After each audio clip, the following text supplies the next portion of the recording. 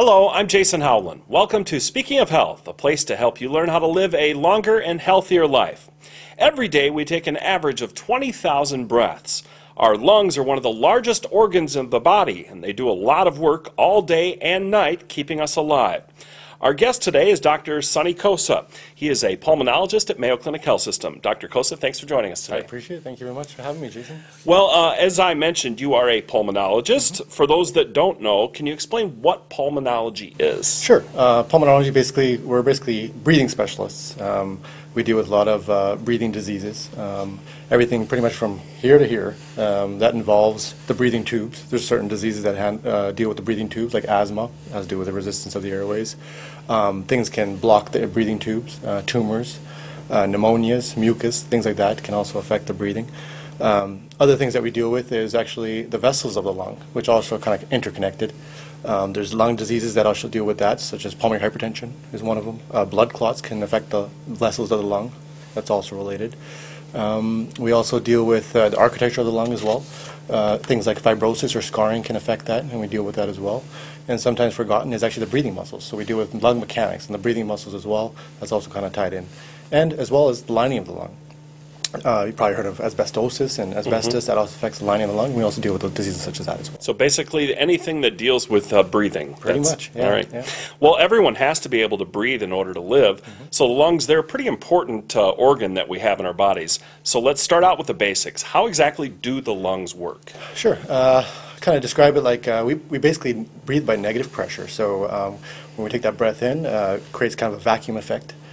Air goes kind of down our breathing tubes, all the way down to our lower airways, and at the very end of our airways is actually these little tiny little sacs called alveoli.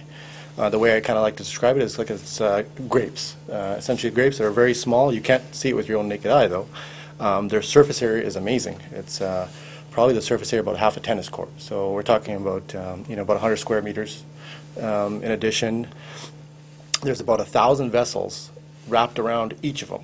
So this kind of interconnection allows you for gas exchange. So you breathe in air, which really you're after is oxygen, and you breathe out the wasted gas, which is carbon dioxide, and that kind of balance takes care of the acid in our body as well. So that's really how it's a pretty amazing structure. Yeah, it does sound like it. Very minute, you're saying, but also very intricate. Very intricate and very delicate, easily injured. Well, today we are talking about I guess it could be described as an injury to the lung, chronic obstructive pulmonary disease, also known as COPD. What exactly is that? So COPD, just like how you described it, I'll kind of define the term itself. So COPD, the C stands for chronic, meaning that it's long-standing, it's often progressive. Obstruction is a form of obstructive lung disease, so it pretty much means that you can breathe in fine, but you can't get the air out. So you have airflow limitation in a sense. So it limits your ability to breathe out, and then pulmonary disease. There's often it's kind of grouped into two, but sometimes there's a lot of variability and there's a lot of overlap between the two. But one group is called chronic bronchitis, and another group can be often known as emphysema. You've probably heard those terms. Both of those kind of are under the umbrella term of COPD. That's kind of what encompasses COPD. It's actually, worldwide over the last several years, it's probably the third in the top 3 leading cause of death. And it's actually kills more people than lung cancer. Wow, and a lot of people probably didn't realize that either. It's actually a systemic disease, and that's something that we've more come to know in the last several years. COPD just doesn't affect the lungs. It's a syndrome. It affects the body. It can lead to muscle wasting. Brain functions also connected with this as well. So there's a lot of things that we don't understand, but it's actually a systemic disease. So what are some of the symptoms of COPD? Well, that's a good question. It can actually be very silent and subtle initially, and one of the things we battle with is kind of diagnosing this early, because people don't seek help. Sure. When you're feeling good, why go to the doctor? But earlier on, a cough, a lingering cough, and that's all it can be. Sometimes people brush it off as, oh, I just got a smoker's cough. And that can actually be a starting of COPD. It can actually be chronic bronchitis. You may actually already have COPD if you got that. Wheezing, that's another common thing. Shortness of breath, or just feeling short-winded. Some people, I'm getting old. Maybe age is getting to me. I'm getting a little short-winded. Can't maybe go up a flight of stairs anymore. Those kind of things can be very subtle, but those can all be related to that early symptoms. Even chest tightness or chest pain can also be related to COPD. Now, you mentioned emphysema and chronic bronchitis. What's the difference between the two? The two, one's kind of what I describe as a clinical term. So chronic bronchitis, you cough a number of certain months in 2 consecutive years. We kind of describe it as three months and 2 years consecutively. It's kind of a diagnosis without even, you can just kind of diagnose it based on someone's history. It's like having a chest cold for a long period of time. Basically, and like I said, like kind of like a smoker's cough that doesn't kind of go away, and it's kind of a lingering cough, and it can come and go.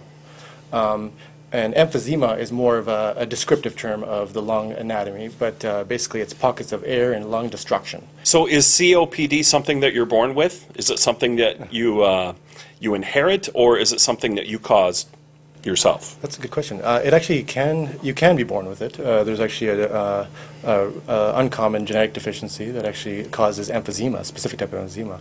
But actually the most common cause, or the most common risk factor causing COPD is actually tobacco smoking. It's probably about 80% of the people that we diagnose having COPD have a history of smoking. Now, there's other causes as well that we can't ignore, because actually it's also present in the population, is occupational diseases. Some occupational diseases can cause COPD. And what do you mean by that? Exposure to dust, inorganic dust as well as organic dust. Secondhand smoke can also cause COPD. And actually some of the, after smoking a cigarette, the stuff that you expire or breathe out, and actually it's just as toxic sometimes to someone else individual. And so that can actually lead to secondhand smoke exposure. That's a good question. So what do people need to do in order to keep their lungs healthy and avoid getting COPD? Obviously, you don't want to smoke, and if you do smoke, you want to quit, Sure. right?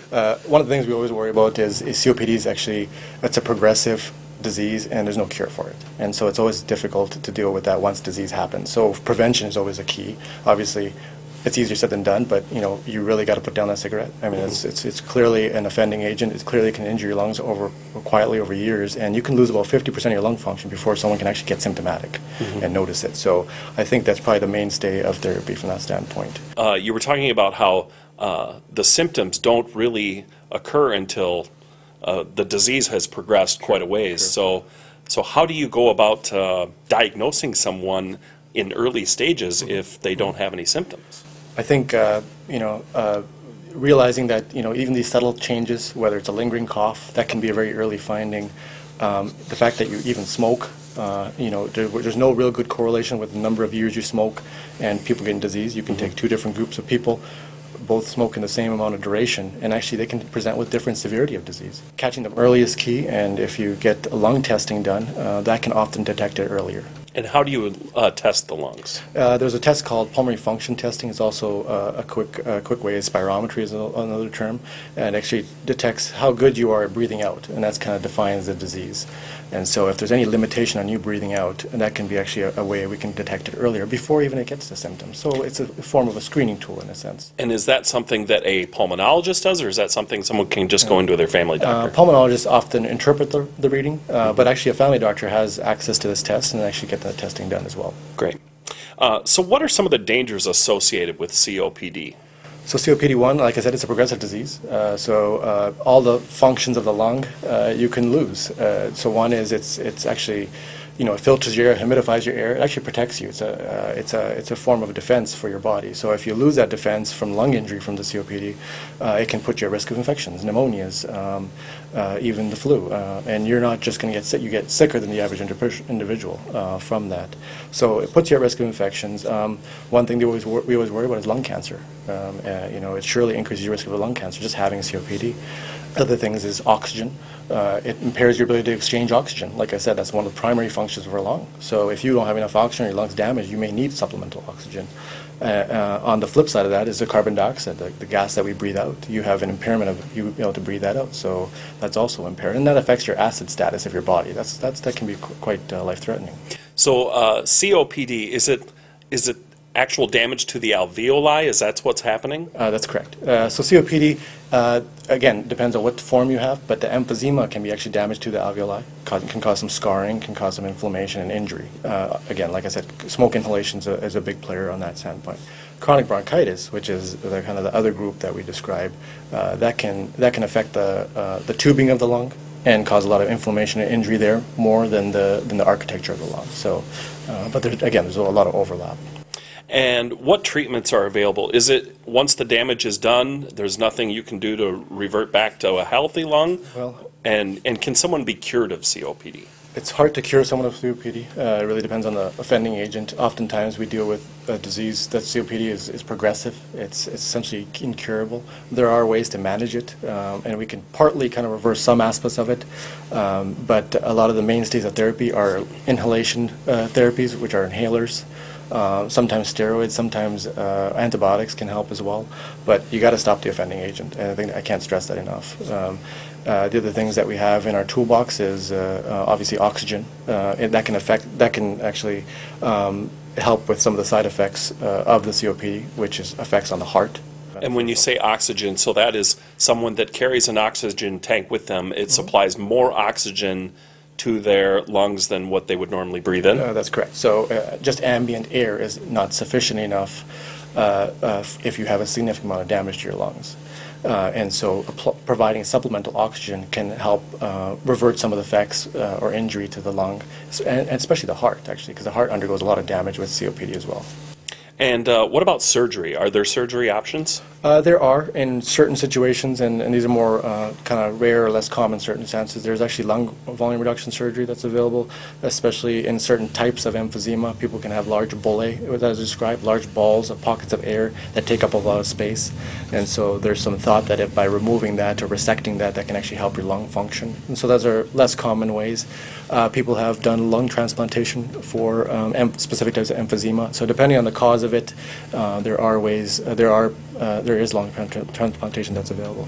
And what about pulmonary rehabilitation? Pulmonary rehabilitation is really another good tool we have in our toolbox. It's actually, the idea behind it is actually strengthening the breathing muscles, and that actually allows you to go a little bit further, so you feel less short of breath. And actually can improve your lung function to some extent. So pulmonary rehabilitation for a subgroup of people definitely helps. What sort of rehabilitation do you do to help build strength in the lungs? It's actually high-intensity exercise. So it's a certain number of weeks, essentially a course of kind of therapy we put you through. It's under a monitored setting, so we're keeping an eye on your oxygen, your heart rate, and we actually push you to the limits in a sense, and to strengthen those muscles. It's strength training in a sense, and it actually helps you breathe.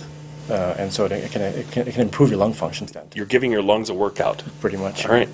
Well, a lot of people may get confused with the difference between asthma and COPD. What is the difference between the two? What exactly is asthma? First of all, asthma can present with COPD, so people can have both. But just by definition, so COPD, like I said, it's more of a progressive decline. It's often one of the key things. It's got irreversible lung injury. And so you can't reverse them back to normal. Versus asthma, it's a lot of irritants, and you can have some injury to your lung too, but it often can revert back to normal. So you can actually take someone who's an asthmatic, they can present similarly. Symptoms are similar. You can be wheezing, you can be coughing, but their lung function will actually often revert to normal, and they will feel better between their episodes. For those people that are at risk for COPD, when is it time to see your doctor, particularly a pulmonologist like you? I think early symptoms such as a cough that doesn't go away, a lingering cough would be key. Wheezing, a little short-winded at times. It may come and go.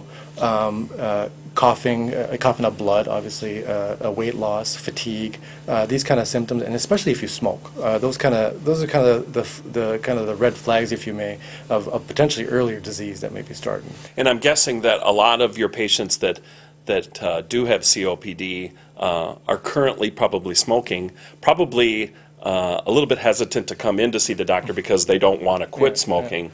But it's really necessary to prevent this, right? It is. I think the key in a disease that's incurable, that's progressive, that's silent, is to stop the offending agent, and it's always easier said than done. But I think I can't stress that enough. Is just smoking cessation is really important. It actually, we know that buys you more birthdays, and actually, if you and people have studied this quite extensively, it's never too late to quit, and we can't stress that enough, because even if you quit at any age, you still can modify your life expectancy, prolong your life. So, and that's kind of the most important thing I can stress.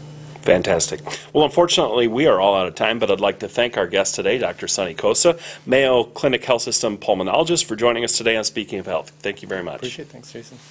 Have a great day, everyone. and be healthy.